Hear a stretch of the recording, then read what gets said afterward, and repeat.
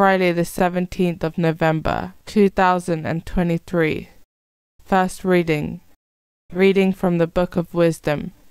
Naturally stupid are all men who have not known God, and who, from the good things that are seen, have not been able to discover him who is, or, by studying the works, have failed to recognize the artificer. Fire, however, or wind, or the swift air, the sphere of the stars, impetuous water, heaven's lamps, are what they have held to be the gods who govern the world. If, charmed by their beauty, they have taken things for gods, let them know how much the Lord of these excels them, since the very author of beauty has created them. And if they have been impressed by their power and energy, let them deduce from these how much mightier is he that has formed them, since through the grandeur and beauty of the creatures, we may, by analogy, contemplate their author. Small blame, however, attaches to these men, for perhaps they only go astray, in their search for God and their eagerness to find him. Living among his works, they strive to comprehend them, and fall victim to appearances, seeing so much beauty. Even so, they are not to be excused.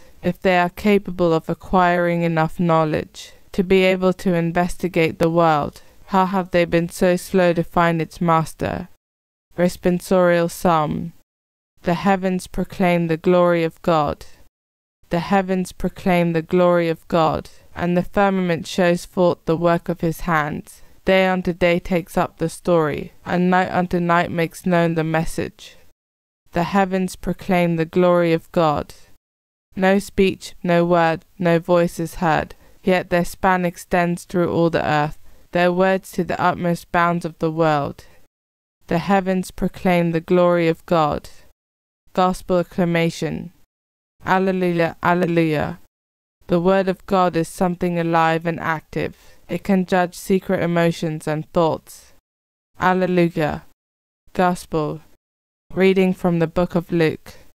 Jesus said to the disciples, "As it was in Noah's day, so will it also be in the days of the Son of Man. People were eating and drinking, marrying wives and husbands, right up to the day Noah went into the ark, and the flood came and destroyed them all. It will be the same as it was in Lot's day. People were eating and drinking, buying and selling, planting and building, but the day Lot left Sodom, God rained fire and brimstone from heaven, and it destroyed them all. It will be the same when the day comes for the Son of Man to be revealed. When that day comes, anyone on the housetop, with his possessions in the house, must not come down to collect them, nor must anyone in the fields turn back either. Remember Lot's wife. Anyone who tries to preserve his life will lose it, and anyone who loses it will keep it safe. I tell you, on that night two will be in one bed. One will be taken, the other left. Two women will be grinding corn together. One will be taken, the other left." The disciples interrupted. "Where, Lord?" they asked. He said, "Where the body is, there too will the vultures gather." Gospel of the Lord.